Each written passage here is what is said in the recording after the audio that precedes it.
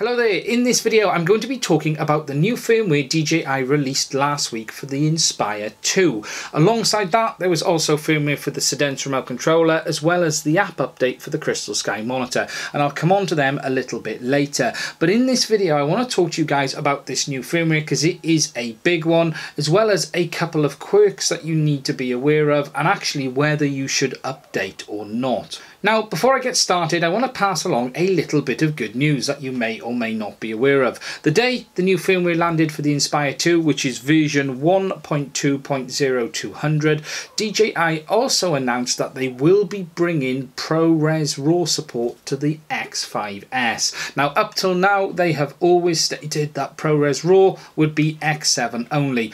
Now, this firmware brings that ProRes RAW to DNG license users. However, they have now stated that they're also going to bring ProRes RAW to X5S models as well, and that's really going to be good news for everyone. Now, we don't have any more information than that as it stands. They've purely said they're going to bring it as soon as they possibly can, so it's a bit of a bonus for guys who are thinking they might have to upgrade to the X7 to get the new ProRes RAW codec. As it stands now, with the announcement they've made, hold off, because hopefully we will have support for it on the X5S very, very soon.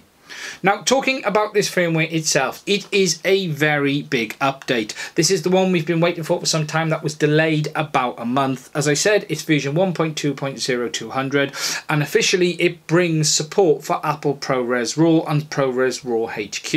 As I said, as of today, it is for X7 users only, and you must have the Cinema DNG license. It does not work with the ProRes license. You must have the more expensive Cinema DNG license for RAW. The basics are, it is RAW alongside RAW. So while some people have said, well, it's ProRes, why don't we get it with the smaller license? The reality is that they've logged it alongside the RAW aspect, and it only comes with the DNG. Whether that will change in the future, I don't know, but as of today, you have to have the DNG license to have the ProRes RAW, but it is a free upgrade other than that. Alongside this, they have also updated the file system on the Cine SSD, and they have now changed from FAT32 to exFAT.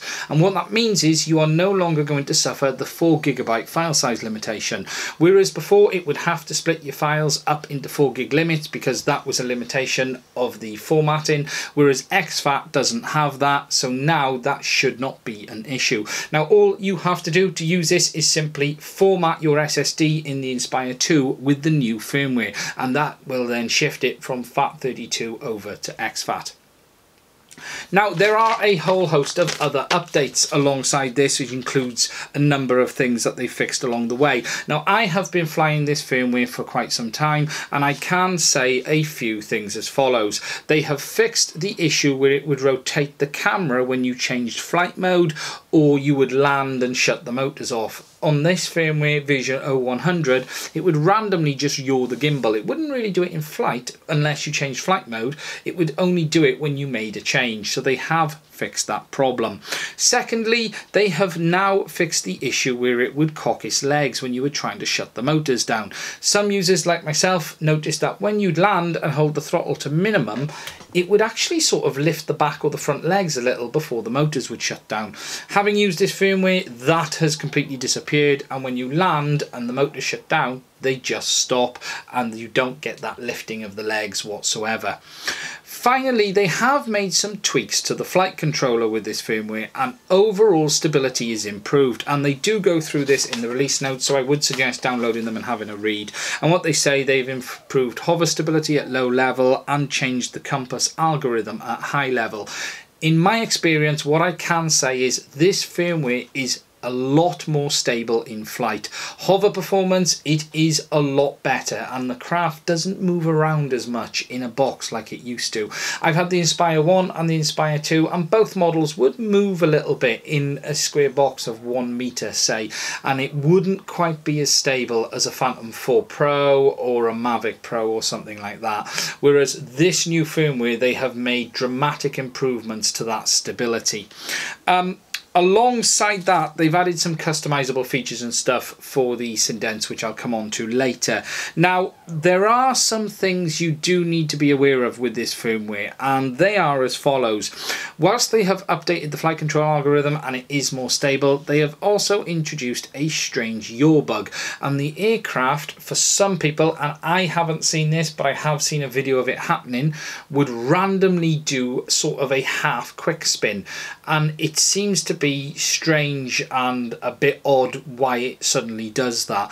Alongside that, there are some incorrect messages coming up on the Go app as well, and some people have found that they are getting landing gear going up and landing gear going down messages. Now, the gear itself doesn't move. It's not that the aircraft is actually doing it, it is just that Go 4 is saying your landing gear is changing when it actually isn't.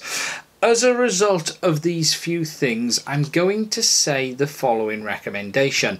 Unless you are an X7 user and you absolutely need ProRes RAW, I would actually hold off from updating to version 0200 a minute.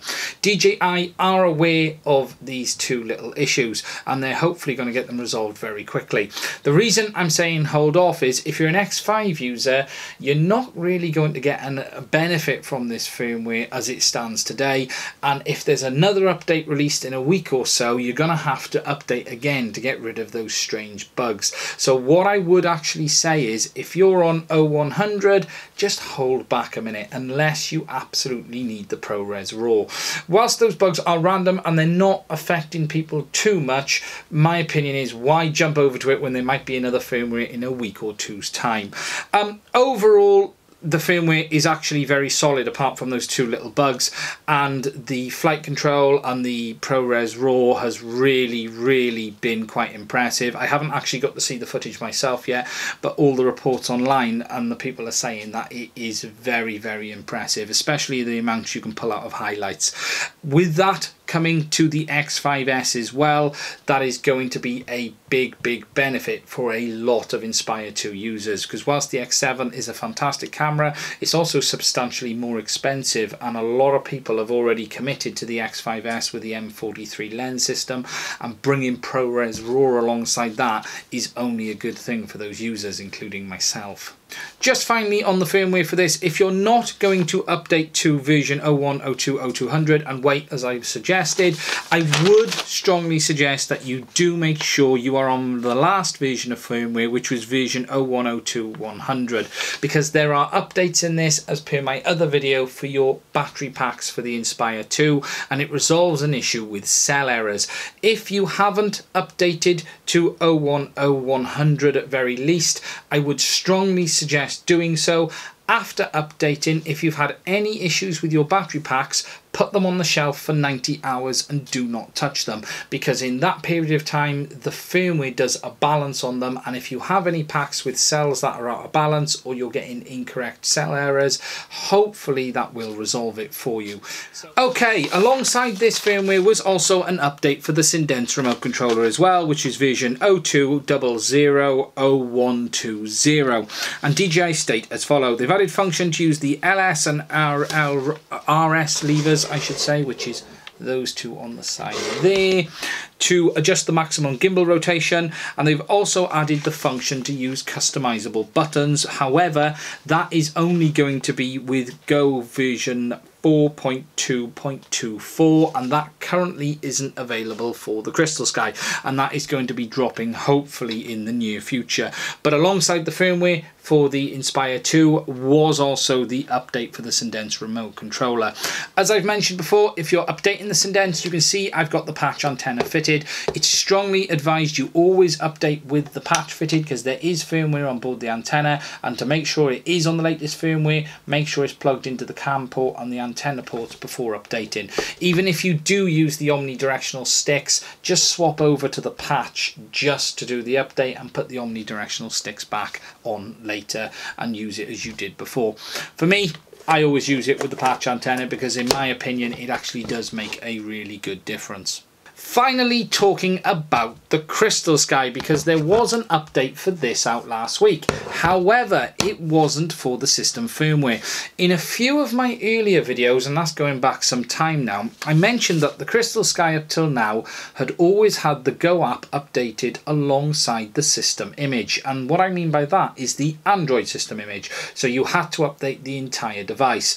A few firmwares back, they introduced the option of updating the Go app independently, because Crystalsky does not use the standard Android app, it uses a slightly different version, and they introduced the option to update the app on its own, but they hadn't used it. That is until now, and last week they pushed the first app update on its own out to the Crystalsky, and they've done another one again this week.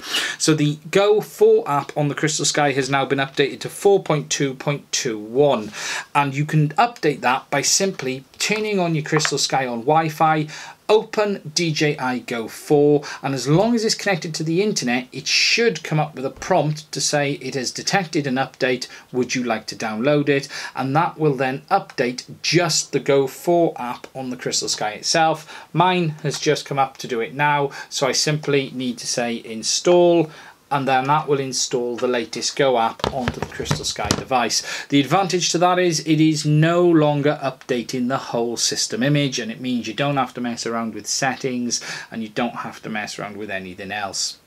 Overall, that is pretty much it for this video. I wanted to explain what the situation was with the Inspire 2 with that new firmware, and again, as I mentioned, unless you need that ProRes RAW, unless you have the X7, I would just hold off this new firmware a second just to get those two bugs sorted, because hopefully they're going to push another update out literally at any time to solve those issues that they introduced with this firmware.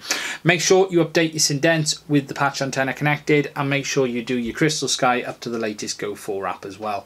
Thank you very much for watching this video. I hope the information has been useful. There are some links in the description of this video that allow me to keep the channel running. I do appreciate it when people buy their DJI products by those videos, and it allows me to continue to buy products to be able to talk to you guys about. Please do subscribe to the channel as well. Thank you for watching, and I'll do another one again soon.